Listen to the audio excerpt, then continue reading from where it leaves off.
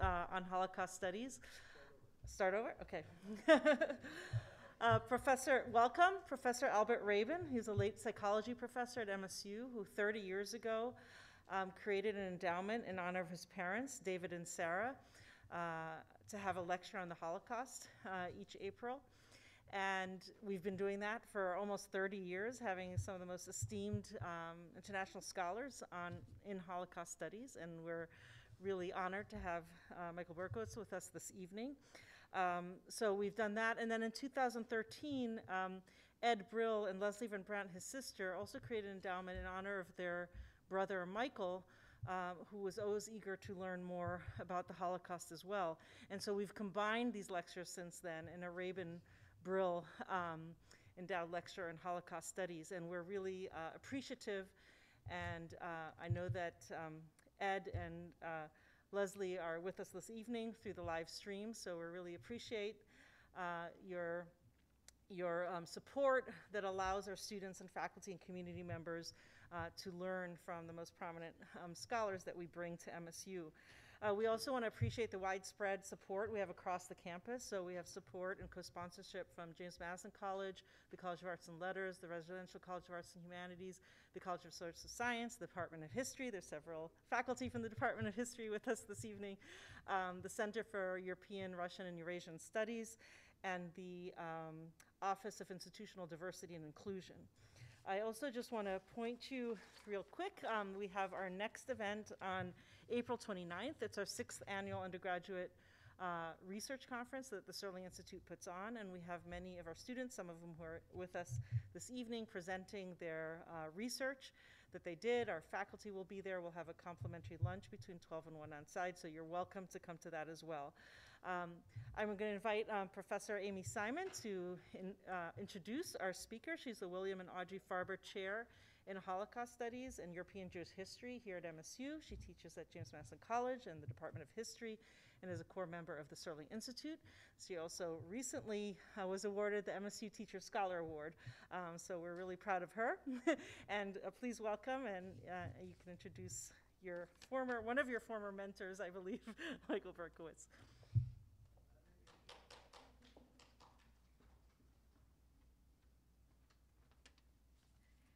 All right, so thank you so much for everybody who's here. I know you not only had to brave all the COVID restrictions and masks and all of this that we've been going through for 2 years, but also this famous late April Michigan snow.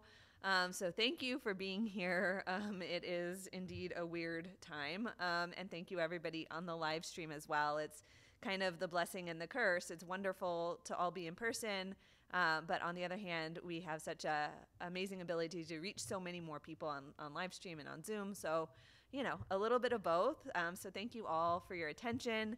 And it is really my distinct pleasure to welcome Dr. Michael Berkowitz here to MSU. I did learn today that I think we were the last Big Ten university that you hadn't spoken at or somehow been involved with over the years, including getting a PhD from one of them, which I'll talk about in a minute. And so it's also a double pleasure to be able to, you know, have you here for the first time. So I will read this because I always miss something if I don't read, and then I'll say something personal as well.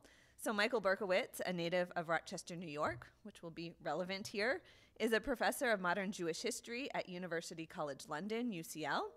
He taught previously at the University of Judaism, Ohio State University, and the University of Chicago.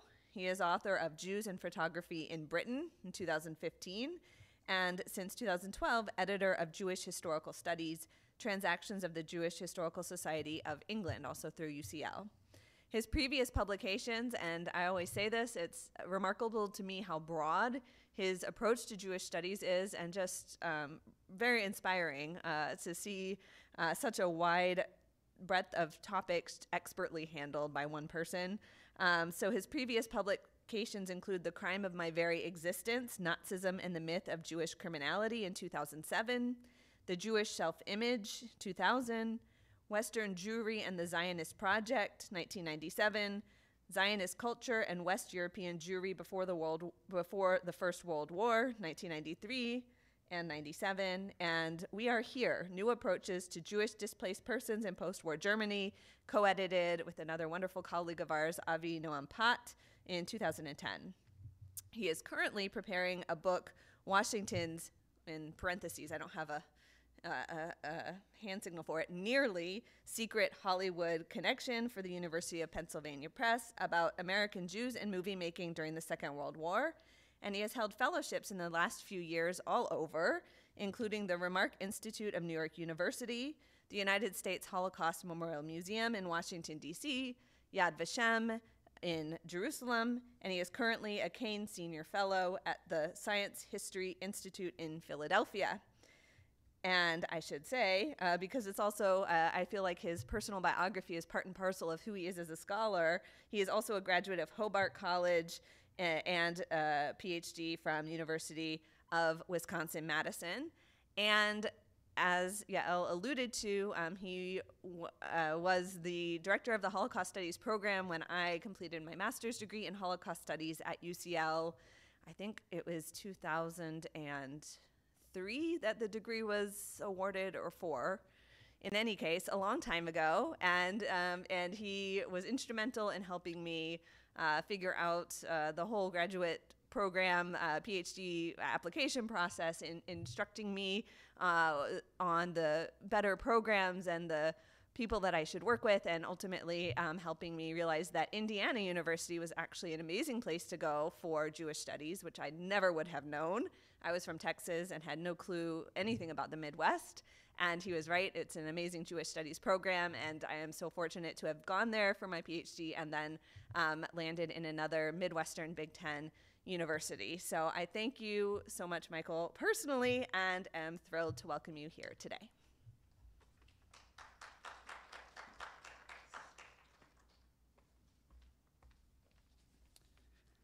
Okay, I wish to express my warmest appreciation to Professor Amy Simon and her MSU colleagues. It's a most special honor to deliver the Rabin Brill Lecture for the Jewish Studies program. I also wish to recall a generous, modest, quietly brilliant Michigan State colleague who some of you might have known, that is the historian William McCagg, who died nearly 30 years ago. And in many respects, I think he ran ahead of his time, and he was really an exemplary colleague.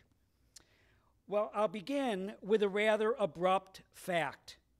The Nazis annihilated and compelled the expulsion of thousands of Jewish women and men who had made their living through photography.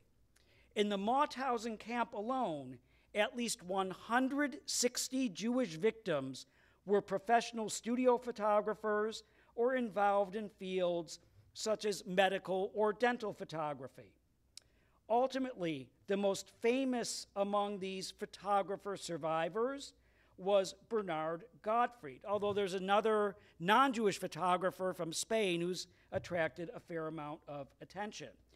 Bernard went on to become a stalwart of Time and Newsweek, and I had the great fortune to meet and interview him. Upon entering Mauthausen, after working mainly in a photo studio in the Nazi ghetto of Rodham, Bernard identified himself as a locksmith. He had heard that that was one of the professions that was then protected by the Nazis. Another aspect of my work, which I'll only briefly mention here, concerns the sensitivity of Jewish photographers to anti-black racism, along with racial anti-Semitism. Here's a portrait of singer Nina Simone by Bernard Gottfried, who he considered a close friend. And maybe we could go back to it. Again, says he was mesmerized by her. He talks about his relationship with Nina Simone. Oh, let me see if I can get I didn't mean to do that. See if I can get my cursor to work. Not quite working for some reason. Sorry about that. But what I want to show you, maybe I'll get a chance to do it in the end, is there's also a brilliant, very little known portrait by Alfred Stieglitz of a man named Hodge Kernan. And I was made aware of this through a descendant of Kernan's, who's one of my colleagues at University College London. Actually, Kernan was the elevator man in one of Stieglitz's buildings. Well, the memory of the Jewish immersion in nearly all things photographic in Europe was in large measure erased in the Holocaust. Oops. A reckoning with this lacuna is well underway, as is evident in the scholarship of the late David Schneer on Soviet photojournalists.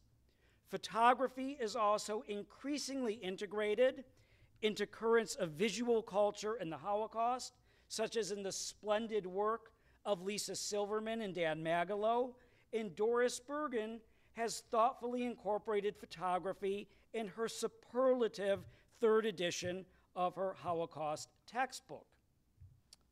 Well, out of academia per se, our knowledge and vistas of Jews in photography are enhanced by Maya Benton's project on the highly problematic oeuvre and personality of Roman Vishniak, to which I myself have a modest contribution, and the 2013 exhibition at the Jewish Museum of Vienna called Shooting Girls.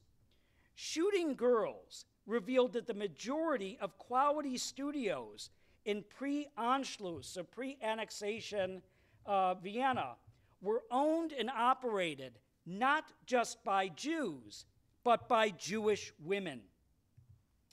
Exhibitions and films about individual emigre photographers, sometimes extending to famed partnerships, such as that of Ringel and Pitt, that is Greta Stern and Ellen Auerbach, and those from specific origins, such as Hamburg, have been ongoing for decades.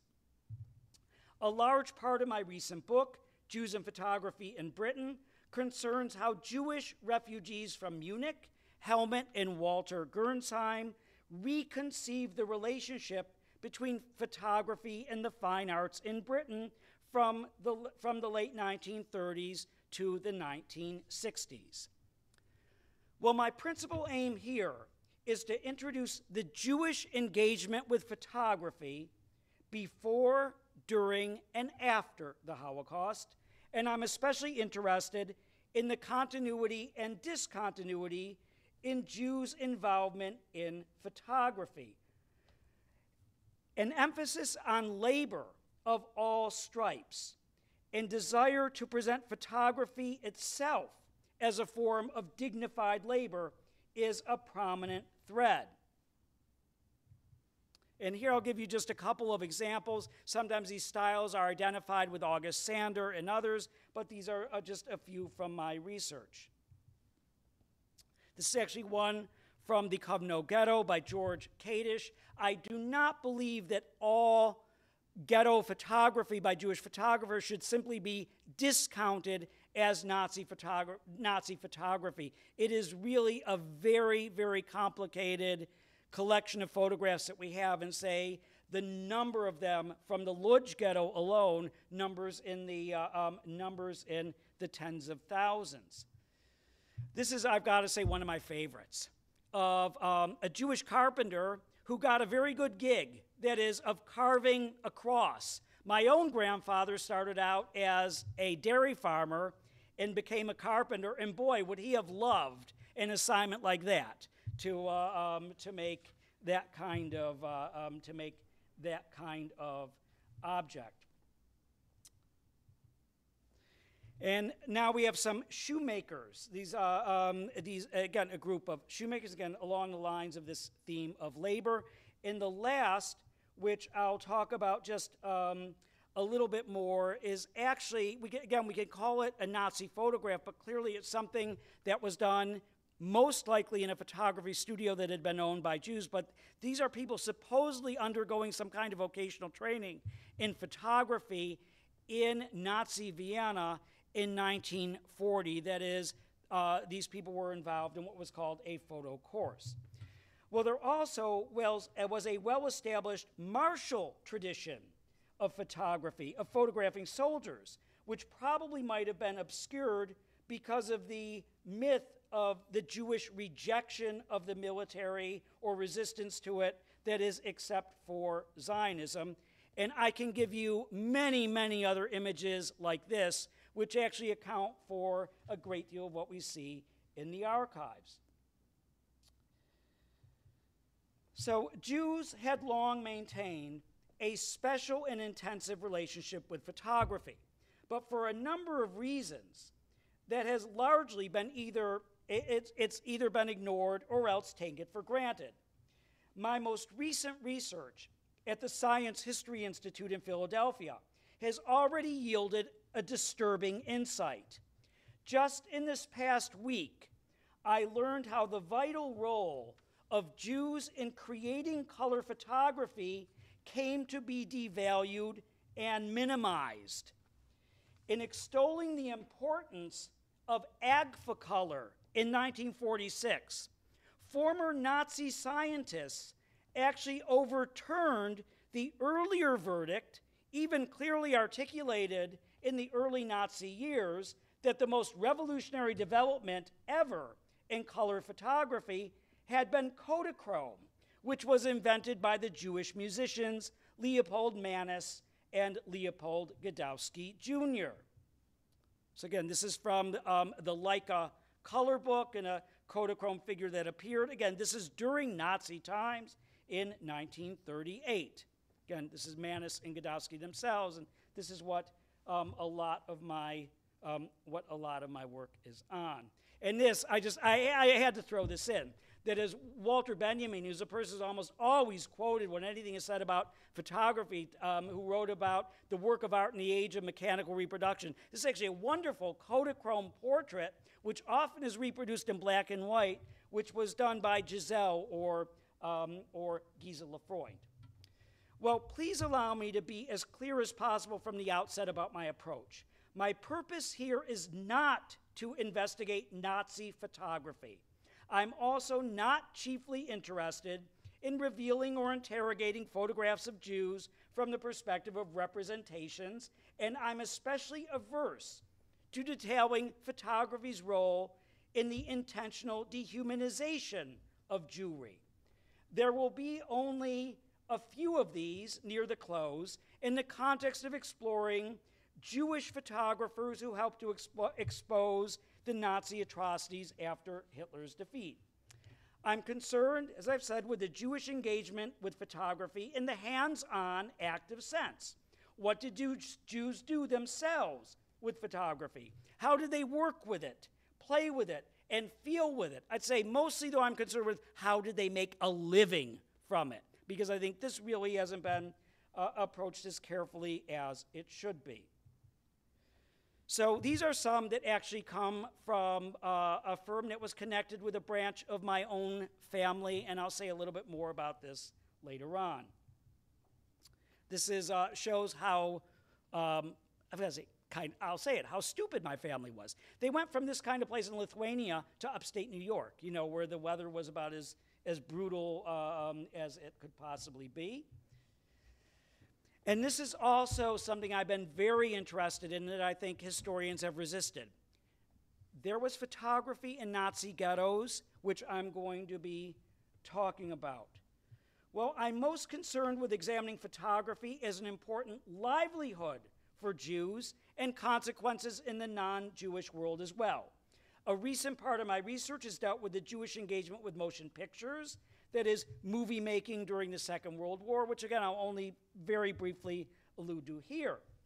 The most important person by far in a book tentatively entitled Washington's Nearly Secret Hollywood Connection is actually none other than Leo Rostin, who is known for other things. It is mainly his book, The Joys of Yiddish. He was actually a scholar of film, but he himself took photography deadly seriously. Well, by way of background, it's important to recognize that photography was unusually open to Jews beginning in the 1850s. Jews were long present and vastly overrepresented by the 1880s in nearly every aspect of the field.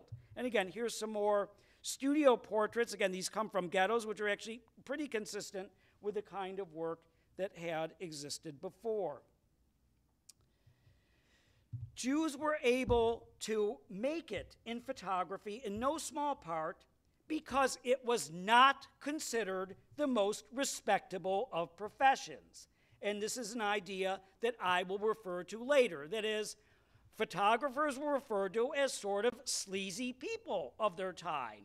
And it was seen as not quite something that a normal person would do, as I'll be talking about. Jews were, though, at least in part, responsible for a significant share of innovations in the field, such as related to radiography and color photography, whether they were heralded for it or not, and they were among photography's most able practitioners. But I don't wish to dwell on sort of the old standard of Jewish contributions. Rather than speaking about this sort of staple of Jewish history, I'm more inspired by another one of my predecessors at the University of Wisconsin, Joan Scott, the women's historian. With regard to women's history, Scott asserts that it isn't sufficient to talk about how terrible women's lives were, or simply to list the admirable things that they've achieved, but to show how the whole of history looks different when they are integrated. And I believe that the history of photography looks different when you consider ethnic difference. And say, if we look at the Ottoman Empire, if we look at the world to the east of Europe, it was Armenians who were the principal photographers, that is, not Jews. So again, it not only plays itself out in terms of Jews in Europe and to a certain extent America and elsewhere. So I believe that photography and film really look quite different when one considers ethnic difference. And here is Robert Capa and Richard Avedon. I think it's no accident that Robert Capa and Richard Avedon came in part from the schmata business, that is, or families that were involved in clothing. The idea also that in addition to literature, philosophy, art, and history, knowledge and appreciation of photography is necessary in order to become a complete person or a cultured person. And it's a facet of cultural history that remains really unpacked, but it finds resonance in Philip Roth's Portnoy's Complaint, Woody Allen's Annie Hall, Alfred Kazin's New York Jew, and Paul Auster's 4321. Well, the undergirding of my study is a very specific social history. And again, this is from Alfred Kazin. He actually, in both A Walker in the City and New York Jew, he actually refers extensively to photography in both in this particular image, which often isn't understood, of actually people returning to Europe was really very significant for him. So again, the social historical undergirding of my study, which is also, as you've already heard, a bit mixed with my own family history, is that in Eastern, Central, and Western Europe, Jews disproportionately founded, ran, and staffed portrait studios in cities, towns, and remote villages.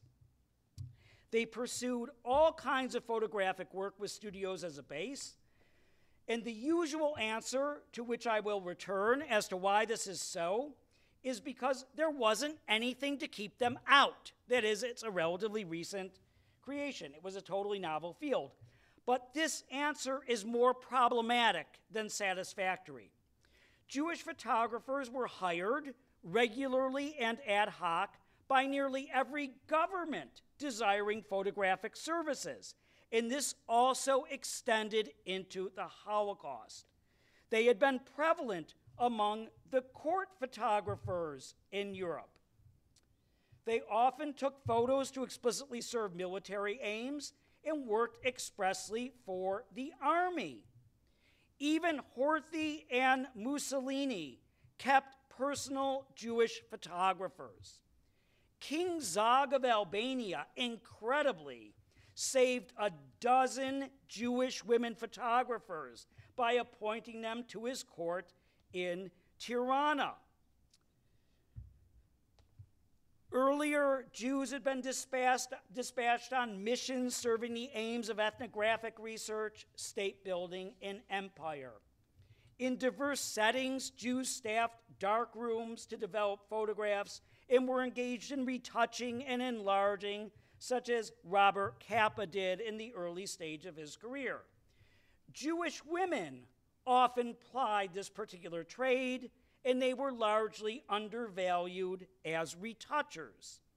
Jews were involved in scientific photography, including architecture, engineering, and X-ray technologies.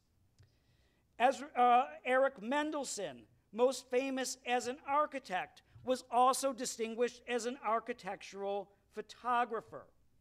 Jews were ubiquitous as photo editors, press photographers, and as Annette von Winkel has detailed, photo agents the world over.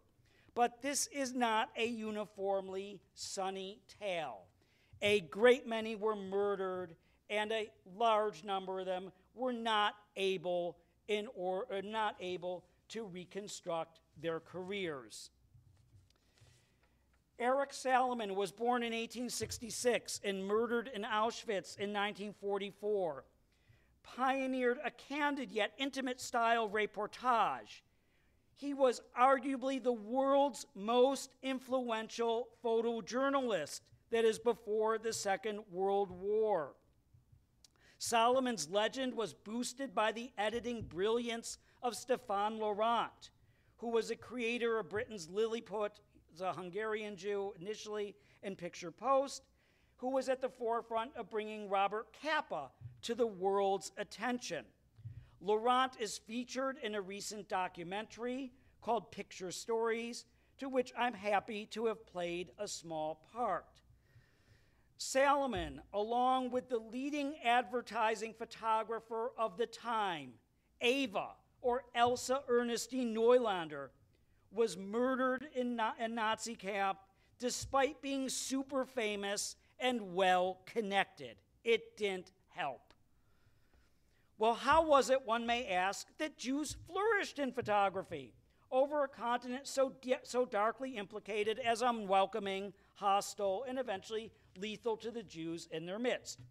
They sprang up almost everywhere and moved not just from east to west, but from west to east, actually into the interior of pre-revolutionary Russia, and then, of course, in the Soviet Union afterwards.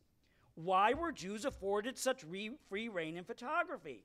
That is, until the economic sanctions of Eastern European states in the 1920s, in the late 20s, and the rise of the Nazis in 1933, and even in the midst of the Holocaust.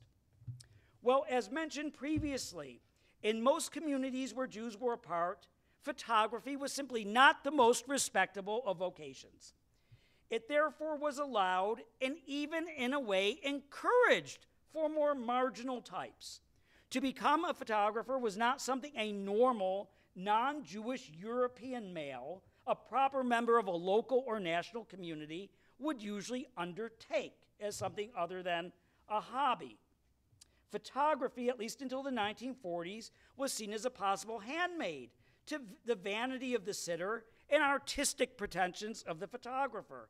Worse, photography spawned pornography, and it facilitated unlawful pursuits such as forgery. It was reviled as a devil's camera for early risque cinema. But we're faced with a massive paradox. Everyone wanted and treasured photographs. Photographers and handlers of photography were needed, and those among them who seemed talented were rewarded. It's likely that the highest paid category of Jewish women workers in many urban centers were photographers, especially those who ran studios. It was assumed in the Kurt Weill and Georg Kaiser opera Buffa, the Tsar wants his photograph taken, that those seeking the best portrait would go to a Jewish woman, such as Lotte Jacobi, Ellie Marcus, or Gertie Zimone. By 1900, photography was well entrenched, actually throughout the Pale of Settlement, and everywhere else Jews resided, including the far reaches of the Austro-Hungarian Empire. Acquiring a license as a photographer meant that a Jew was free to travel outside the Pale before 1917 and establish a business in the Russian interior, including St. Petersburg and Moscow. And this is actually partly true of my own family. So even in the hinterland, photography was taken for granted, as is abundantly clear even in a quick perusal of the Yad Vashem and Washington collections. And this is in some ways rather extraordinary, but kind of a typical picture. There were thousands of Jews who took photographs, many seriously prior to the Holocaust, even in arch-traditional and impoverished enclaves. The cost of photography, I think, has been greatly overestimated, making it seem far less accessible than it actually was. Costs were mitigated by expenses being pooled with an emphasis on groups. Hence, we have a great number of photographs of Jews in the form of postcards.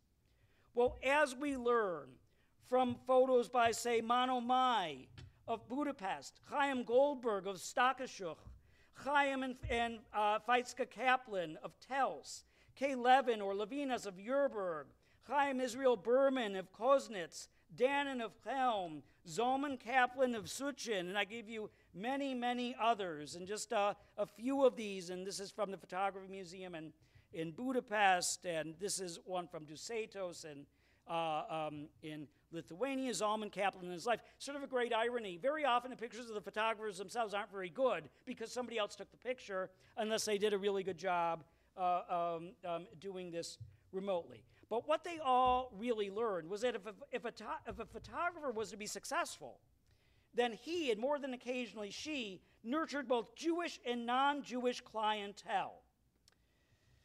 So Jewish photographers took pictures of non-Jews, for the most part, for significant life cycle events and to mark religious occasions. They captured seminary students, priests, and nuns. This is what one finds in the archives from Jewish photographers. Normal people, soldiers, students, people who belong to Catholic societies. This is actually quite a famous, the Kazherginsky, again, famous name, a famous name from the Vilna Ghetto. Again, very typical. This was the lifeblood of Jewish photographers. Priests and nuns. Weddings. And again, here we have, from actually really extraordinary catalog from Lithuania, typical pictures. Here we have somebody from the Tels Yeshiva and a Catholic seminary student. So they photographed student groups that included Jews and non-Jews, non-religious Jewish societies, and religious societies such as Catholic student organizations in places like Poland and in the Baltics, and Jewish and non-Jewish nationalist-oriented bodies such as choral groups, sports clubs, bands, and sporting and even shooting clubs. Again, this is the kind of thing that's from Chaim Goldbergas, again, also from Lithuania. National ceremonies, again, Lithuanian national ceremonies. And this is not a Zionist picture. This is a Lithuanian nationalist picture, but taken by the Jewish photographer. Images featuring non-Jews with Jews, however, rarely penetrate Jewish-centric discourses. They are almost never shown in Jewish museums outside of, say, the famous or freaks. One of the things I found most striking in the Yad Vashem collection is the number of pictures, including Jews and non-Jews, which have almost never been used for any sort of illustrative purpose. Again, they just seem to sit there until I've looked at them. Again, some of them are really great and interesting photographs, and we have an awful lot of them. So Jewish photographers' businesses also included photographs of immediately deceased Gentiles and open caskets after the corpse had been embalmed. embalmed. This is referred to in I.J. Singer's short story, not I.B. Singer, I.J. Singer, In der Finster, or In the Darkness of 1919, which draws on Singer's experience as an assistant to Alter Kaczyzna in Warsaw. Jews offered their services to reproduce existing photographs of deceased Gentiles, often enlarging and framing the photographs. It's sometimes in a rather gaudy or garish way. It sometimes got them the reputation of being something like ambulance chasers of their time. But because among themselves, Jews did not typically photograph or show the dead, this dimension of Jewish photographers' work has been overlooked, despite evidence that it was a sizable component of their trade. Oh, didn't want to jump ahead. Well, Singer also mentions, besides corpses, another category which is really fascinating. We might almost call this a quasi-religious Jewish genre, which remained under wraps. He talks about agunot photographs. Wow. I assume that people here know what this means. It is the idea of a chained wife. And I believe that some of the photographs that we have might fit this bill. These were apparently taken in order to entice wayward husbands either to return home or to possibly behave more compassionately toward their chained wives. Well, while almost everyone, everywhere, who could afford a camera took family photos, Jews on professional and amateur levels photographed subjects other than family and collected photos. The archives of Yad Vashem and the Holocaust Museum have thousands of examples. Countless Jewish photographs of religious leaders of every stripe, and say churches and cathedrals are all over the place. The work of Jewish photographers also, as I said, show Jews and non-Jews together, such as in voluntary fire brigades. It's actually one by a photographer named Berkowitz, who actually might be a relative of mine. Again, we have a number of these. Again, very often Jews and non-Jews were mixed in these kinds of units. They incessantly, again, one other a group of firefighters, well, they incessantly photograph seemingly mundane structures, such as houses, schools, shops, warehouses, fields, silos, slaughterhouses, and animal pens. And also in Lithuania, it's not at all surprising that they were attracted to the country's mania for aviation. That is, for some reason, aviation is just a really big thing in Lithuania. So we have airlines and where we have airplanes and pilots.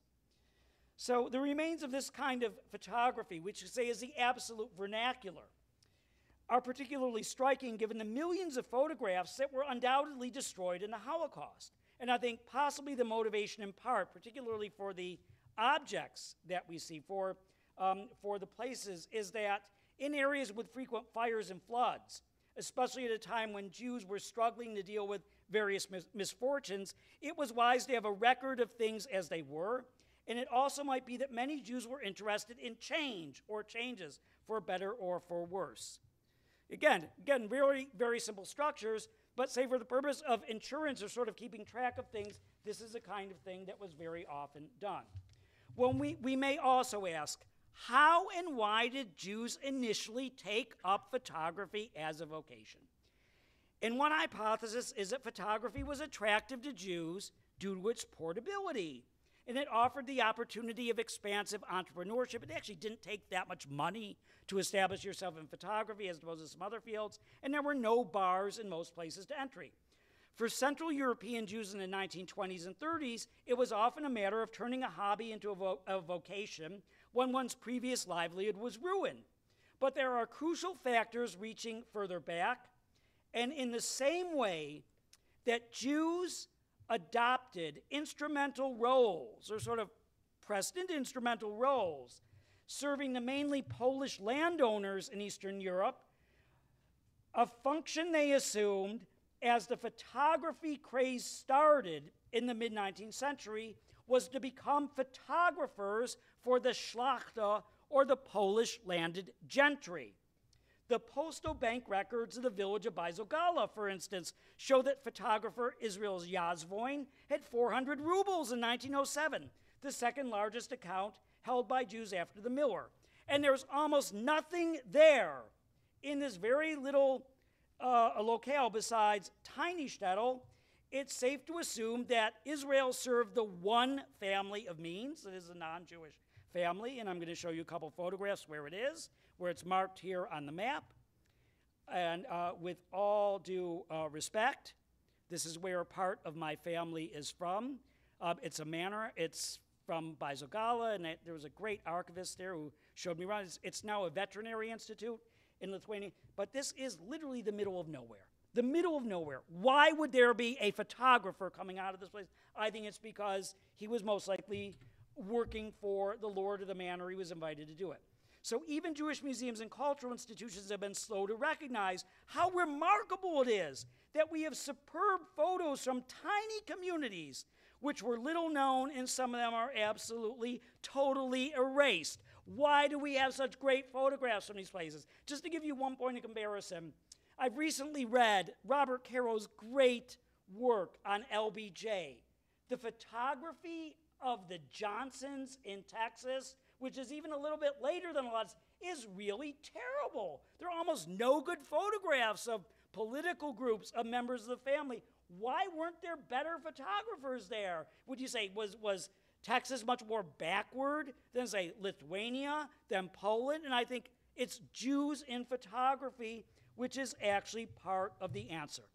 So Jews as photographers being cultivated wherever there was a manor house would help account for the preponderance of photographers in Eastern Europe, especially in the later decades of the 19th and early 20th centuries. Those who plied their trade beyond these confines spread quickly to cities such as Stockholm, Tallinn, and Helsinki. Around 1900 alone, in Odessa, there were at least 97 Jewish proprietors of photography studios. In Minsk, Mogilev, and Vitebsk, up to 1911, there were 72. Their relatively high incomes allowed some to accumulate enough capital to reestablish themselves as they migrated. Records show that there were more than a few women working as photographers, and often, but not always, as wives and daughters. So I have found scores, maybe over 100 photographs that reveal professional quality photo studios operating in Nazi ghettos. Photographic equipment was not systematically seized in the Lodz ghetto until this November 7th, 1941. I would suggest that ghetto portraiture, rather than exemplifying defiance in the face of adversity, or, sometimes it's ignored because it's thought to be a simply upper class phenomena. I don't believe that that's true either. But I think what it really shows is the attempted continuity between Jewish life before Nazism and the stage of ghettoization. In addition to the Jewish photographers working under Nazi auspices, whose products I think should not automatically be dismissed as Nazi. It's very complicated. We have pictures most likely from the hand of Jews that do not fall into any of the known categories. A body of photographs from Cherbinya, which have been considered identification photos by Yad Vashem, were more likely the products of an effort to raise money for the community from abroad, as was first argued by Frank Dabba Smith. I also have found a genre that has, to the best of my knowledge, received no attention at all. That is, Jews having themselves photographed in the immediate post-war period in their camp uniforms. Again, more than a few of these. Okay, I wish to share a photo I know that Professor Simon has seen. I wish to share a photograph of my own family from Pashishvaish, Lithuania from 1909, which might be the first shot of an interior domestic scene in all of rural Lithuania. It was taken as a keepsake for my grandmother, Edith Berkowitz, who had recently emigrated to the United States and married. Edith's mother, Fanny Yazvoin Berk, the woman in the white blouse in the middle, the wife of Menachem Mendelberg, was the daughter of Wolf Yazvoin, who was for several years a court photographer to the Tsar. At least one of Fanny's brothers and several other family members operated photo studios and shops selling cameras, film, and photo equipment. Again, this is from the middle of Kovno. The building still exists, a little different shape, and this is an ad for the Yazvoin studio. Well, it was possible for this photo to be taken of the Berks in a tiny Lithuanian shtetl because Fanny's family was in the business. Apparently, a photographer was sent from the Yazvoins' Kovno's shop with a camera. It's a reasonably good photograph. That is, it details the individual's characters in this rustic environment. I've actually been in that very room. Really quite incredible. It is also a Holocaust photograph. My great-grandparents, I learned only a few years ago, lived long enough to be murdered by the Nazi Einsatzgruppen in 1941. That is, they lived in Paschischweiß, and they were killed in what the Nazis called Krakus, which Jews called Krak, which is listed explicitly in the infamous Jaeger report. So in contrast, photographs bearing the Yazvoin imprint are now circulating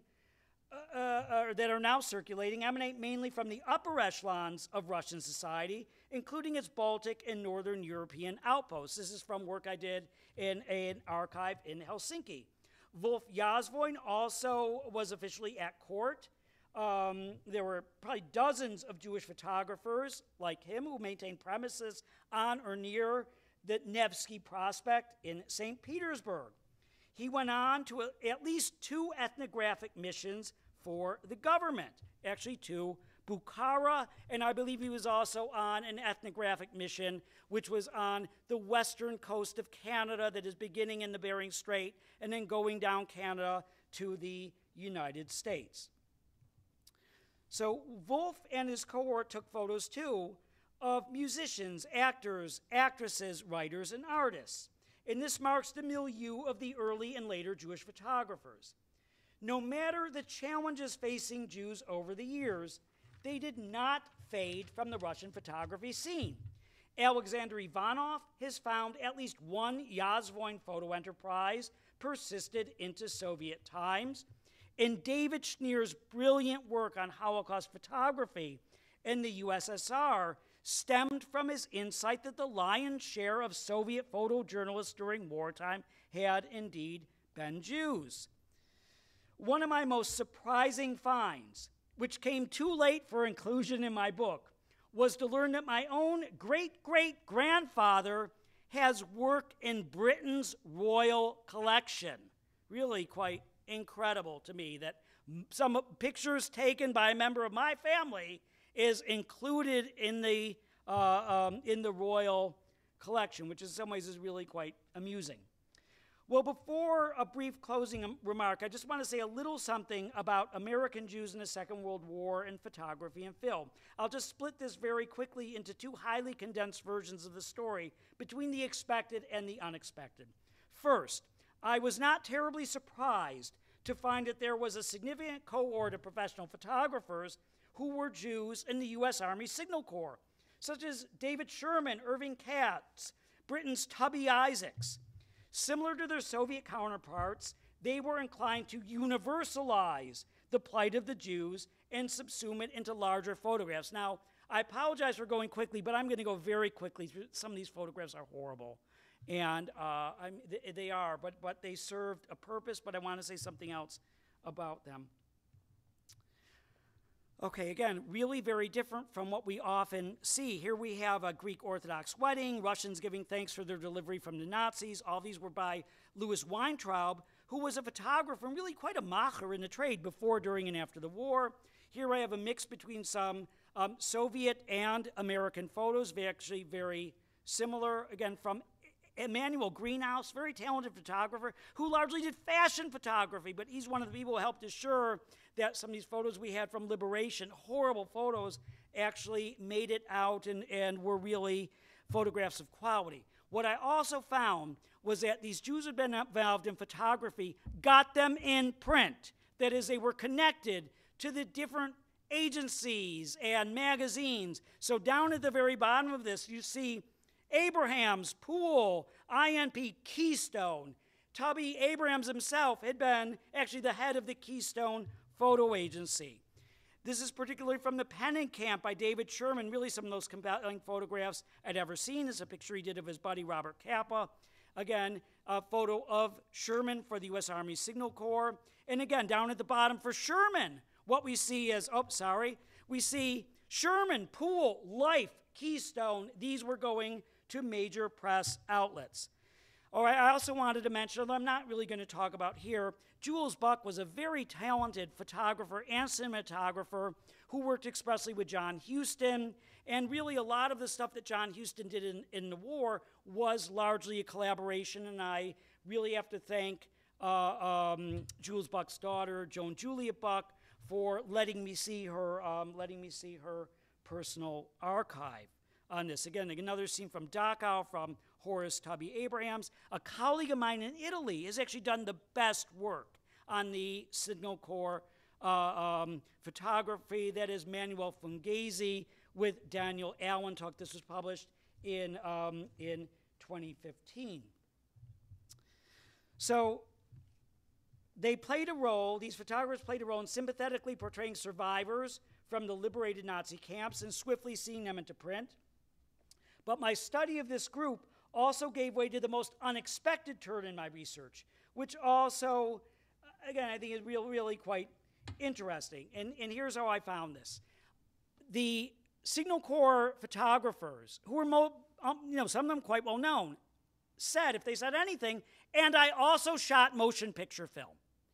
And this led me to look at film that was done from the U.S. Army Signal Corps, and I found an incredible story with Anatol Litvak as a really major figure. I'm not going to show you the clip from this here now, but really the major figure was Leo Roston, who I alluded to earlier. But a lot of this, it was held under wraps because of the accusation that somehow Roosevelt was in cahoots with the Jews, or that America was fighting the war in order to pursue Jewish interests in Europe. So there are a number of reasons why these Hollywood Jews chose to stay in the background and were very happy with giving credit to others for the kind of work that they were doing.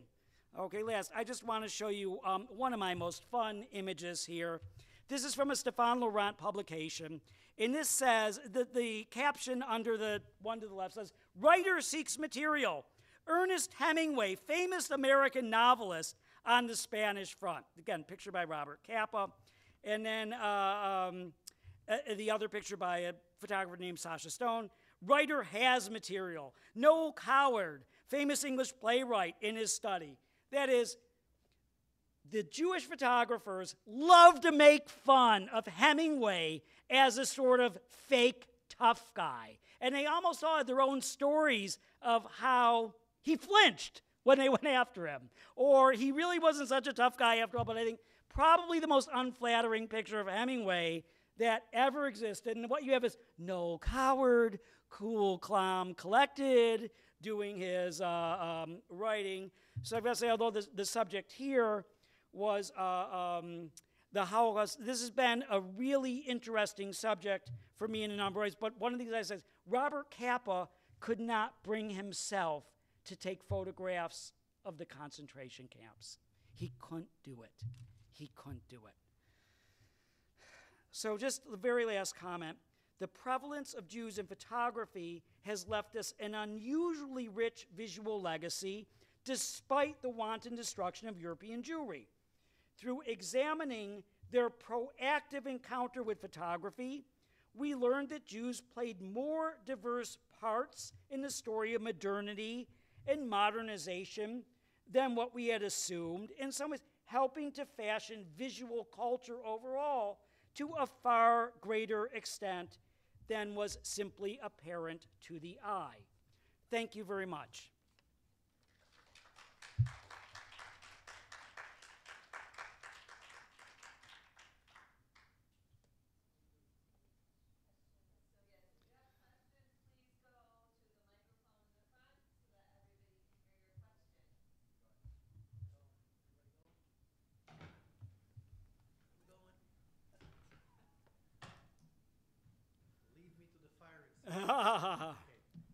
Hi, Michael. Thank you.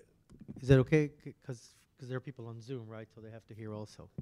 We're good? A little bit back, like this? Okay. Thank you for the talk. Now, the title of your talk said, you know, lesser known perspectives on the Holocaust in photography, but many, maybe even most of the photographs that you actually showed us today seem to predate the Holocaust, right? The 1930s, and even your family photograph is from early 20th century, 1909. So I wanted to ask, my first question is, you opened by saying, you know, that the Holocaust kind of, because of the Holocaust, the place of Jews in the history of photography has kind of been erased, that history, and you're trying to write that history. But I did want to ask, did the Holocaust then transform the significance of photography for Jews? Clearly transformed the presence of Jews among photographs. Many of them were simply killed. But did it transform what photography means for Jews? And I'm thinking, because of the role of photography as a form of commemoration, right? As remembering, kind of visual memory, did the Holocaust transform what photography meant to Jews? My other question is, do you think it would be interesting to compare the photographers that you work on? The first half of the 20th century, before the Holocaust, is also the period of significant waves of Jewish migration to Palestine. And I'm sure there is Jewish photography in Palestine, right? Both, or maybe not, I don't know. There is, yeah. Both of other Jews and of, you know, the indigenous Palestinians in the land and so forth.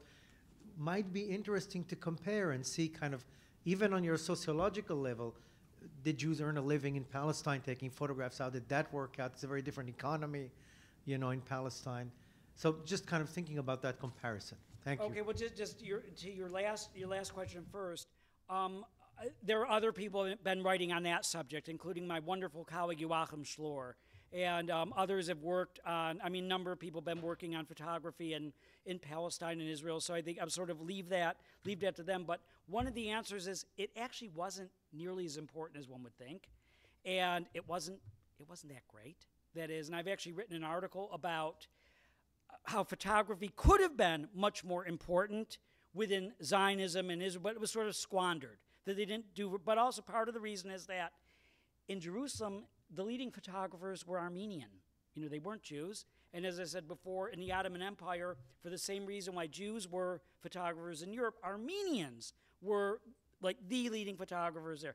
But what I would say about the significance of photography, one of the reasons why it was actually so active among Jews is because Jews did move around, and particularly with immigration, people liked sending photographs to people who had gone somewhere else. We know this about other immigrant groups as well, and I think that it has played a part, but I think that there hasn't been much thought given to the photographs. Then when we talk about commemoration, it's been used for illustrative purposes, but with the exception of, say, our wonderful colleague, BKG, in the Polin Museum, not that many people have given a lot of thought to what is the history behind these photographs, and can we say anything about it? And one of the questions I almost always ask is, say, particularly as I was doing work in Lithuania, I said, please tell me if you know the names of other photographers, even if they happen not to be Jews.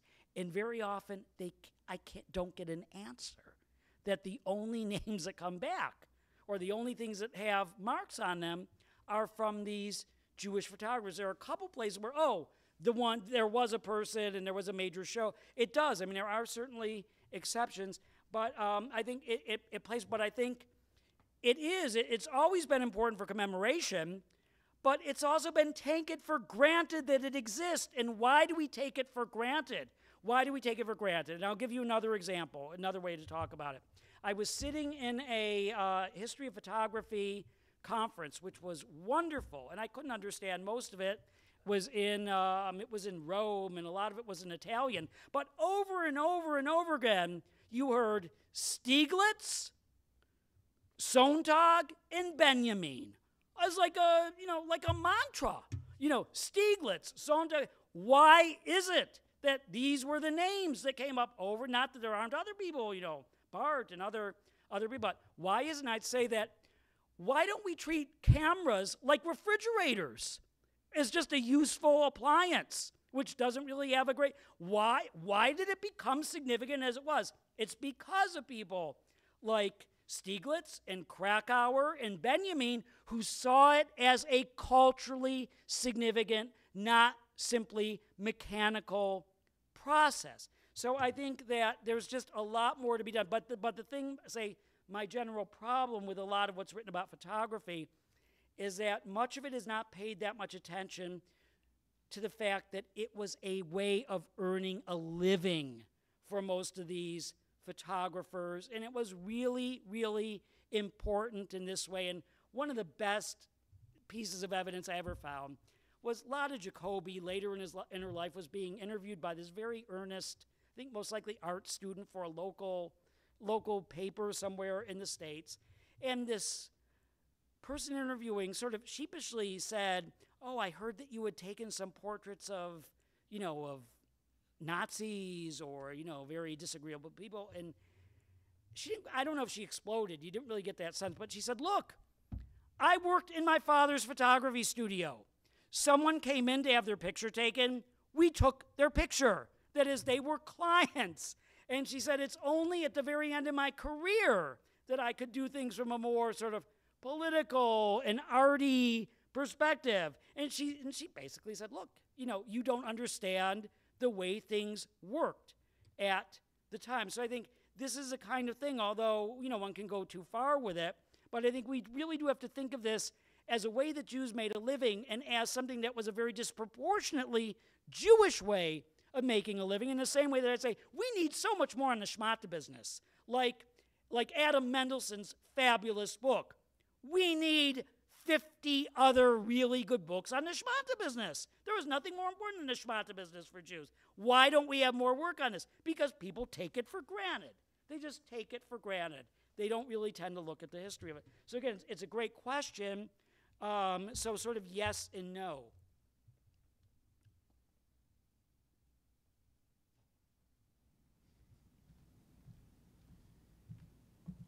Thank you very much for a fascinating talk. So you're amongst several social historians here, I would say. If we had historians of art, historians of photography, they might ask different questions. But I am really interested in the studio as a space, the studio also as a place of production where you need chemicals and all sorts of supplies to make photography work. But I guess I'd like to fall back on a question about people.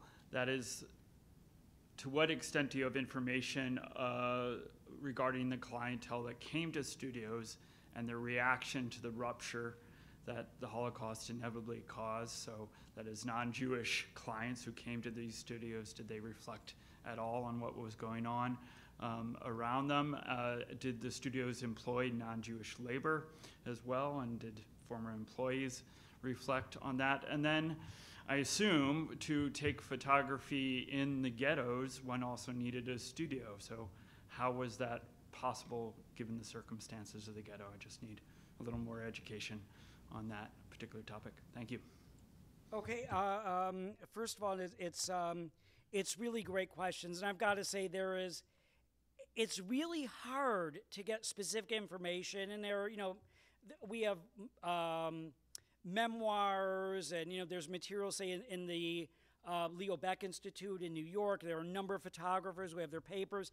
And one of the more interesting things is, say, the reaction of the non-Jewish clientele after Kristallnacht, where you do, I say for several of these photographers, there was sort of a sympathetic reaction.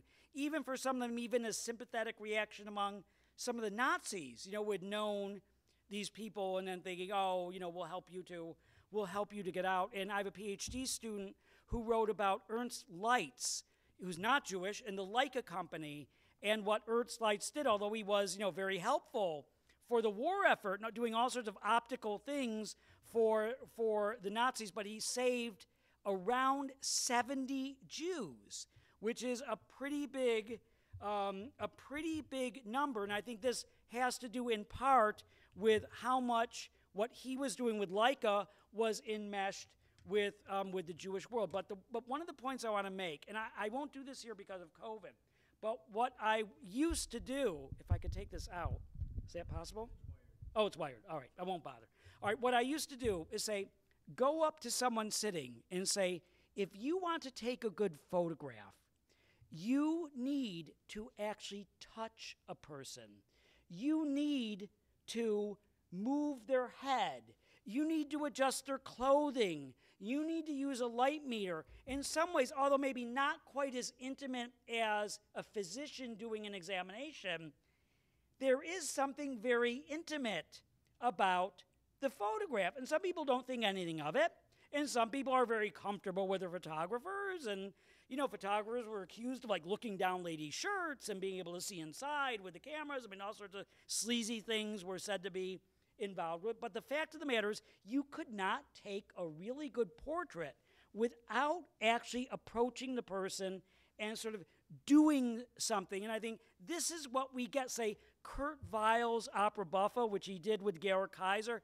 The information, and usually we think of, oh, what is said in opera? It's all such wacky stuff. It's really good on photography in a lot of ways about the czar, this mythical czar, wanting himself photographed as a bourgeois gentleman. And the idea is that he wants to go to this leading society photographer in Paris. So again, we don't have great amounts of information about it, but what we have is actually quite interesting. I say one of the more interesting interviews I did was with a descendant of a family that had a photography studio both before and after the Holocaust in Sosnowiec. Actually, there were two major Jewish photography studios, the Altmans and the Zorskis, and I actually know people from both families. And great story from the Zorskis. I say both families are terrific. But he said that in Sosnowiec, there was one church that really loved them and one big church that really hated them. And they even reestablished their business after the Holocaust. And they said that in the wake of the intense anti-Semitism in the communist orbit with, the Six-Day War, a group of nuns from the nice church felt so bad that they brought them a cake. They thought it was so horrible that they were being treated so bad. And he just said, that's really incredible. So it was very divided in that way. We don't have that many cases of, say, businesses that were reconstructed. But I will say that I'm sort of shocked that I found the amount of information that I have found and been able to put together. And I have to say, when I began this work, I thought that Britain was going to be either a footnote or a sentence, and it turned out to be a 400-page book. So, I mean, we all know how these things work themselves out, but I keep finding more and more and more and more and more complexity to the story in a number of ways.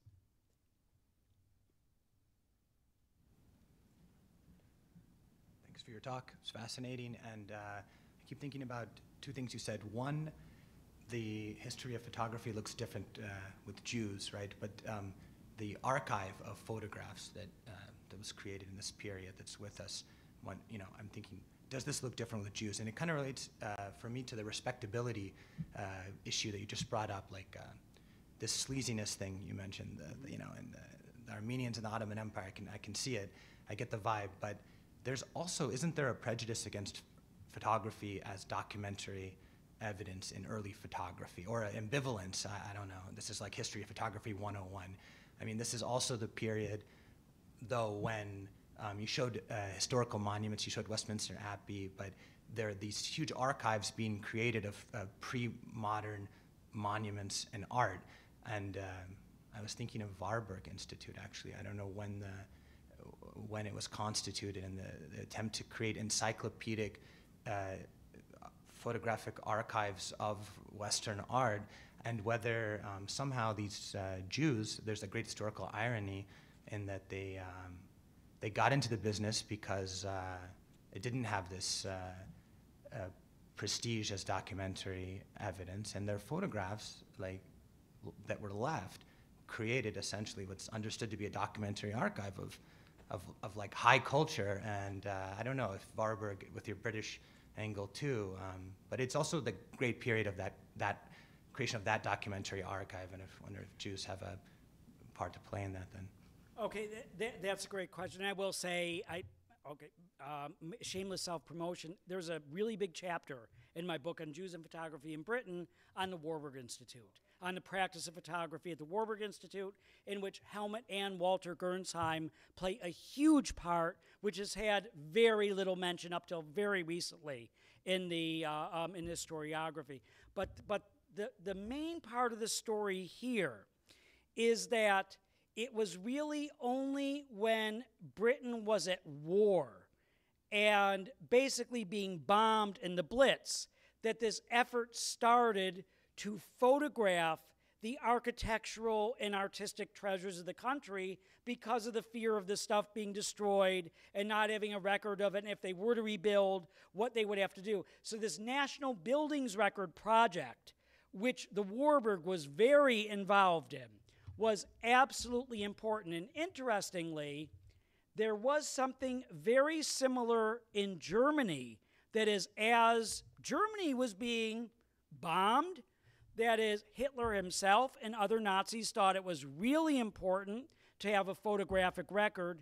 And this is actually part of the reason why I know that the color photography in Germany at the time was not very good, because of how upset the Nazis were about the poor quality of the color photography that was coming out. So these guys, the stuff I just read in Philadelphia about AGFA actually being the cutting edge and basically sort of stealing what Kodachrome had done, wow, that does not match what was going on with the Nazis and color photography. Also, I had as my chief informant for this book, The Crime of My Very Existence, a wonderful survivor of Birkenau named Zippy Titschauer. And there's a whole book on her, edited by a couple of colleagues. And she was actually the person who was most responsible for getting a friend of hers sort of hired by Mengele to do watercolor portraits, particularly of gypsies in the camp. And the main motivation, I've got to say, I talked in great depth with Zippy about this, who really knew photography, and brilliant, wonderful woman. And she said the reason was because Mengele thought the color photography was lousy, and it was not matching the actual skin tones. So he thought that he had to use someone who was talented as a watercolorist in order to, but to say this photo I showed you of Kodachrome was way ahead of AGFA. And I've got to say, I have arguments with people all the time who try and tell me that it's AGFA color. Well, actually, Kodak sued AGFA and most of these other photographic companies for impinging on Kodachrome. So this is like two really hard pieces of evidence which sort of show that it was behind in this way, and also in terms of if you look at the attempts at color motion pictures of the Nazis, this stuff is really crappy compared to what had come out in the United States. And again, in another, I could give you really striking examples of this. So again, I don't remember exactly how I sort of started with this particular train, but you see, I'm interested in the not just Jews working as photographers, but Jews working within, say, photography in other respects as well, which I think is part of the story of Jews at the turn of the century in the interwar years that relates to show business, commercialism, high and low culture, and the kinds of things they did, to put it in a very crass sense, to kind of make a buck.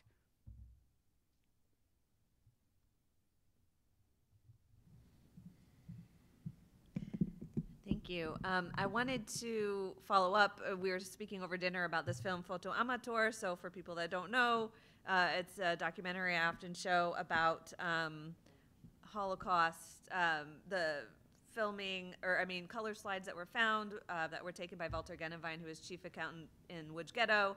And it's a very interesting documentary that relies largely on these slides, which are color. And a lot of the voiceover, I was explaining, the voiceover is actual transcripts from the actors themselves and from Genevine. He keeps writing to AGFA. why is the color so bad?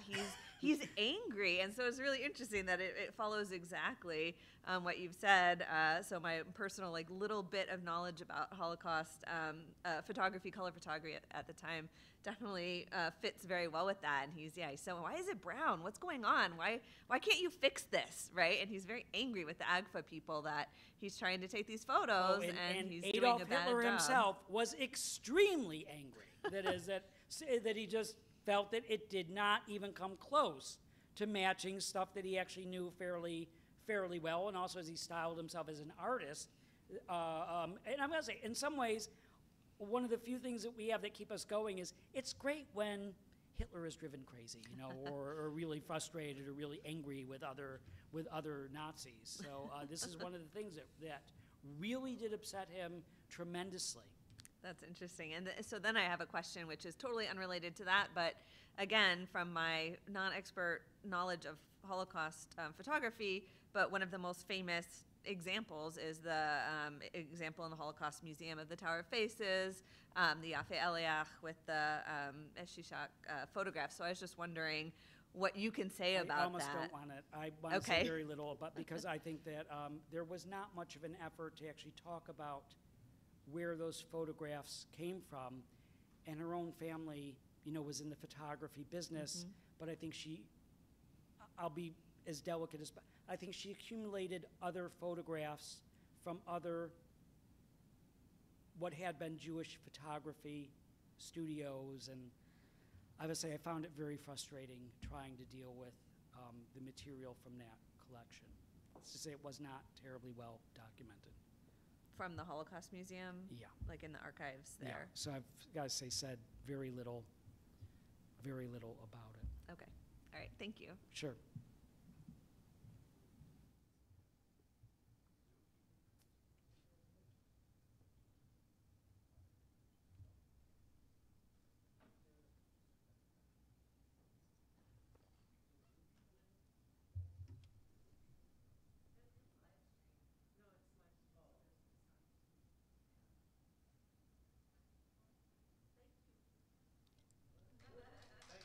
Thank you.